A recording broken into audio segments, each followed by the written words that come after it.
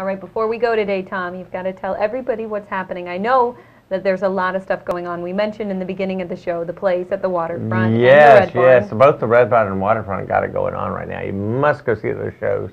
But also we have the Von Trapp family singer coming to St. Paul's this Sunday.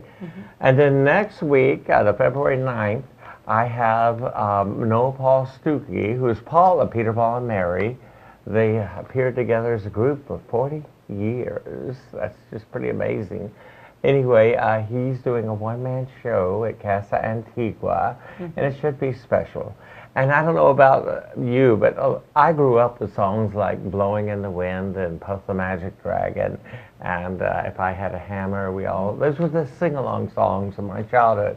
But anyway, he will be doing those and a lot of his new stuff, and he and his lovely wife, Betty, will be there, and anyway, I just love them to death. But anyway, it should be a great show, and we're having actually the after the reception at Casa Antigua too, right after the show.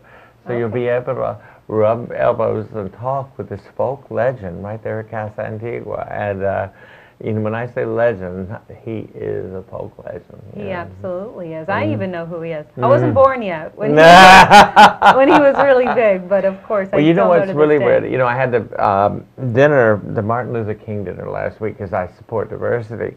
But Peter, Paul, and Mary were actually on the Washington Mall as a warm-up act for Martin Luther King when he gave his Dream speech. Wow. And that was 50 years ago now. And now he's coming to Key West. Now he'll, you know, you could come see him and talk to him and talk about the amazing triumphs of the civil rights movement that he has seen and we have seen during his career. Right. So. It will be interesting to know, too, if he's still writing music.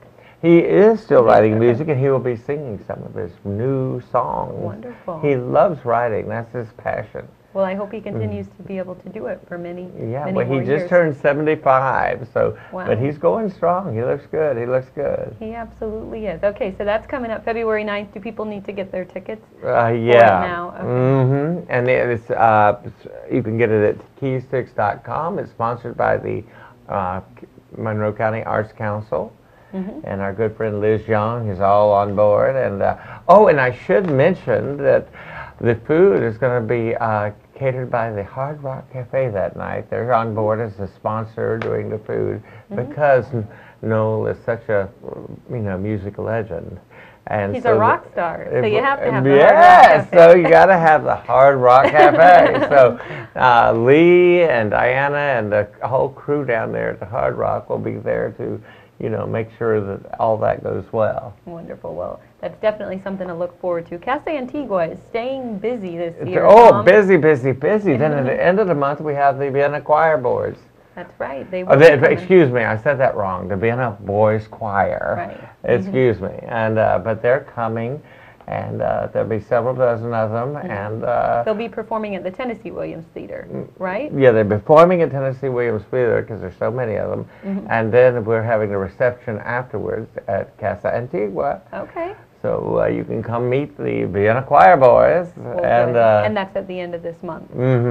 And by the way, this is their first American tour in many, many years, and they're starting with Key West. How about that? Good. So, well, I look forward to seeing them. I've heard a lot of reviews, and they tour worldwide. I mean, this is not just American even. It's a worldwide thing. I mean, they are the pride of Vienna. Right. Well, we're going to be talking more about that next week on Good Morning Florida Keys, too. Okay. So You're going to have them on? I wish I could get the whole Wait a minute, I was going to say, you need a bigger studio. We'll make it happen. We'll let them sit on our laps. All right, Tom. Well, thank you for joining me this morning, of course, being here on Fridays. It's always a wonderful Friday. It's always a joy being with you on Friday. What a great way to begin the weekend, and we get to tell everybody about what's going on and where to go and what to be, and you'll see me out and about. So you can't miss them either, that's for sure. So take care, everybody. Have a great weekend, and join me back here Tuesday at 7 a.m. and then again at 8:30 a.m.